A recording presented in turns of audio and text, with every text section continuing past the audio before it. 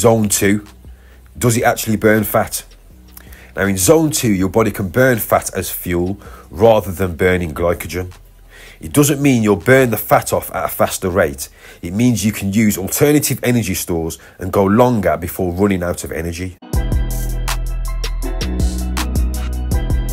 Right, here's a quick one for you. Off topic, just the next level up. What is zone 3 training?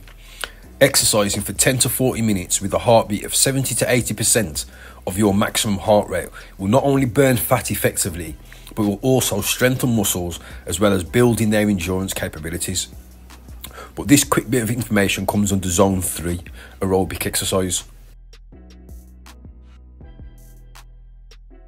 Is 30 minutes of zone 2 good enough? Yes, 30 minutes of zone 2 training can be beneficial, especially for beginners or those with a far more static, less active lifestyle. For those advanced individuals out there, or those aiming for a specific performance goals, longer sessions, 45 minutes or more, are generally recommended. The ideal duration depends on individual fitness levels and training goals.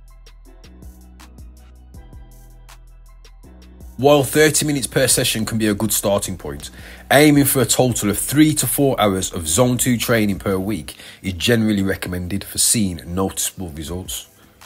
This can be achieved by incorporating multiple 30-minute or longer sessions throughout the week.